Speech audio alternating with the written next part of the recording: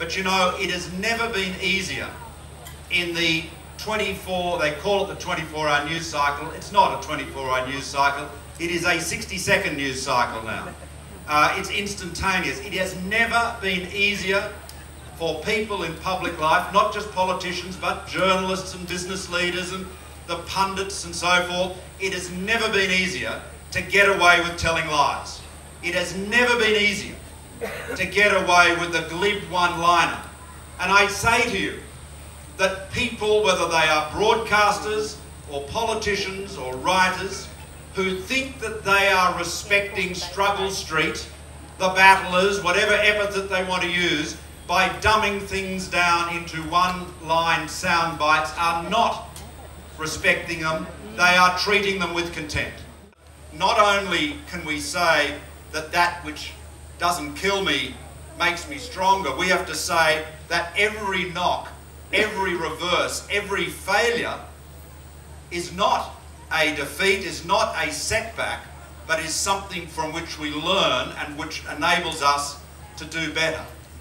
And that requires ensuring, from a governmental point of view, governments which make our economy more free, which make our economy more flexible, which make it easier to start businesses, which make it easier for businesses which are unsuccessful to fail so that others can take their place.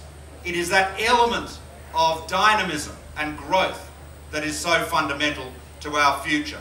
You know, a lot of people think that Australia will be able to survive on its great mineral resources. Let me tell you, they're kidding themselves. How many people here believe that the world will still be burning as much coal in 50 years' time as it is today? I can tell you I don't, and God help us if we are. Of this country is its greatest strength. And